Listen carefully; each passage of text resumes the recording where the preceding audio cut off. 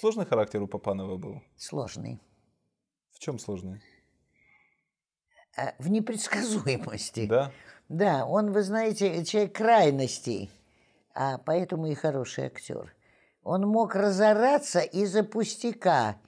Ну, например, мы играли я Хлёстову, он Фамусова. Угу. В стихах пьеса, как известно, да? И я говорю, там у нас с ним такая небольшая перепалка на балу. Он говорит про какого-то имел душ сотни 3. Я говорю, 400. Он говорит, нет, 300. Я 400. Ох, спорить голосисты. Прямо нет, на 300, сцене. 300, 300. Нет, это написано так. Да-да-да. Это написано так.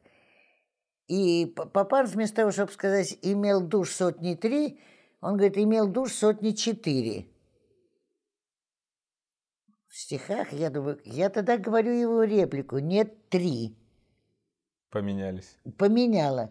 Он совсем обалдел, он говорит, ох, спорить голосисто. Я говорю, 300, 400, нет, 4.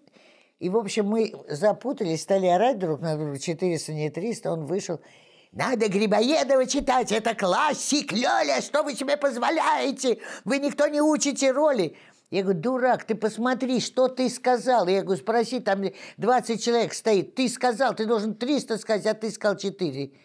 Или наоборот, не помню уже. Вот. И он, значит, в этом Жабову, он вообще очень, когда играл дворянские роли, он очень любил ресницы наклеенные, розовые щеки такой, кок такой. И он, значит, орет, и я говорю, не ори, я говорю, ты сам все напутал. Ну, и, в общем, он побежал, там, взял книгу и потом на колени, прости, Леля, я говорю, ты мне малый театр тут не устраивай, я говорю, пожалуйста.